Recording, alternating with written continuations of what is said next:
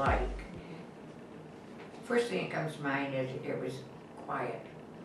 Loving parents, quiet, always there, but I think I wouldn't call it a real regular. It was out of the ordinary, to the good side. So what was your relationship with your siblings like? Were they? Well, of course, I was a girl, a sister, after 3 boys, and I probably could be on the spoiled side, because all I felt from them was love. Teasing, maybe a little teasing, but it was a good, comfortable way to be brought up, because they just gave me a lot of love and, I guess, attention in a good way. So that. Good memories from your childhood? Oh yes, oh yes, oh yes. And I did have, with my brothers, good memories. I mean, oh my gosh, I think our backyard was our playground. We would go out and bring golf clubs in the winter. I remember making, well, it was kind of a skiing hill, pretty high, and we would play on that. So, I mean, it was all good. It was all good. Were there any bad memories from your whole childhood that you could? Well, I lost a brother, and I was about 7th grade, so that was difficult.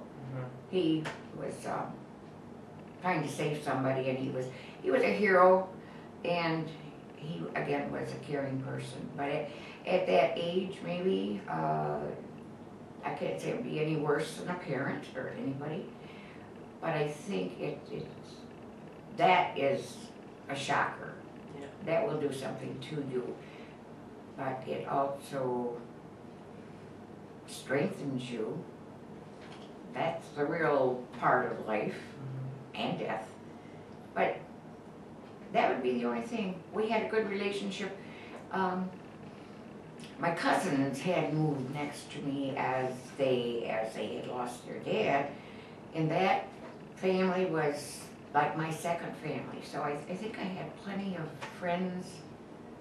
It was a complete experience. Thinking back, was there like one moment or a time in your life that it was like, wow? Well, I would think there are so many that on a spur of the moment, nothing is rushing out to me. I think every time some of my children, whether they got married, whatever they did, whatever event came to be, grandchildren included, they were all highlights. I could not pick out one. If, in fact, my wedding day was the most important day of my life, I could say that. But I've had special events since that. So when Grandpa was diagnosed with cancer, how did you take that at first, when you first found out about that?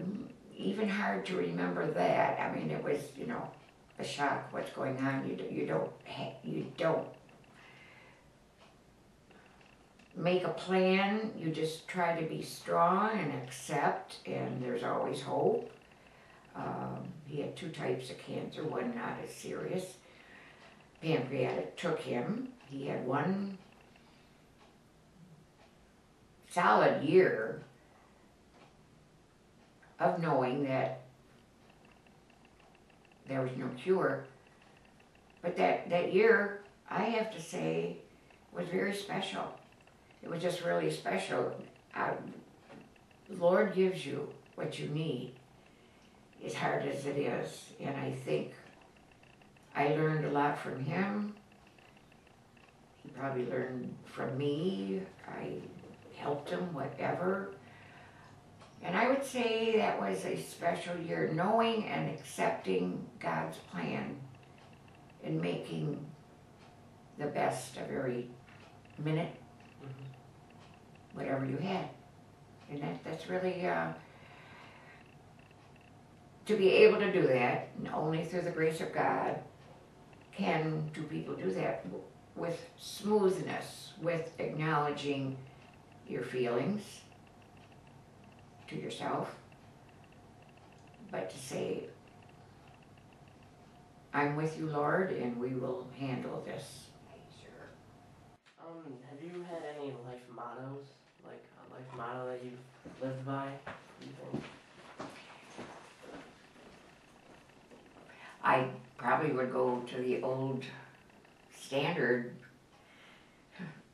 do unto others as you would have them do unto you. I mean, I think that just is a very good thought, how to live that helps you to think of other people. You're not the only person around, and if you can have a kind, understanding way towards family, friends, anybody, I think treat others well. If I had probably 10 minutes, I might think of another one, but that just seems to be what I would say. What lessons have you learned over your life? Let's say, I'm sure a lot. I think I was brought up with the fact of, I guess basically, not talking about others, not gossiping to the point where I've kind of carried that on with my own kids, where sometimes they say, oh, mother, it's not like that, it's not that bad, we're not saying anything. I don't know, my mom was always like, just don't talk about people. If you can't say anything good, don't say anything. You know, there's a lot of religious lessons you learn, but I think day by day, don't criticize cruelly, think of other people's feelings. Sometimes we don't know, evidently. I probably have learned this. You don't know how it would affect anybody if you just say something which doesn't, in your mind, won't make a difference, but sometimes it will. I guess I just think to be aware of other people.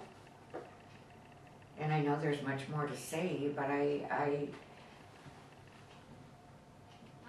think that's what I think about. Everybody has feelings, and we don't want to hurt people's feelings. Okay, enough of that, but I think that would be the underlying feature, and to praise, encourage, and think of yourself too. What do you need? What do you want? And work towards that. Don't leave yourself out of it. So from all those lessons that you've learned over your life, if you had one major piece of advice or message to send to younger generations, what would you think that message would be? Well, I guess I'm not a pessimist, but I do like to remind people, because I think I didn't realize that some things could be pretty tough. And whether you're in school, whether you want something immensely, it's hard to find that particular thing, you're missing something, whatever road you're on, put one foot in front of the other, and you know it might not just go as quickly or as good as you want. I guess be ready for some disappointments, but be strong, and just trust yourself, because you've got so many, everybody has got so much strength in them and so much love. Develop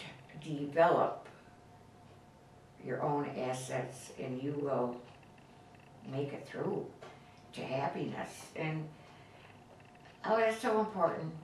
Just fill yourself with good, I don't want to say righteous, but good things that you can feel almost a reward from. I just think, make yourself happy, not to the expense of others, but feed yourself with what you feel you need, you want, and don't forget yourself.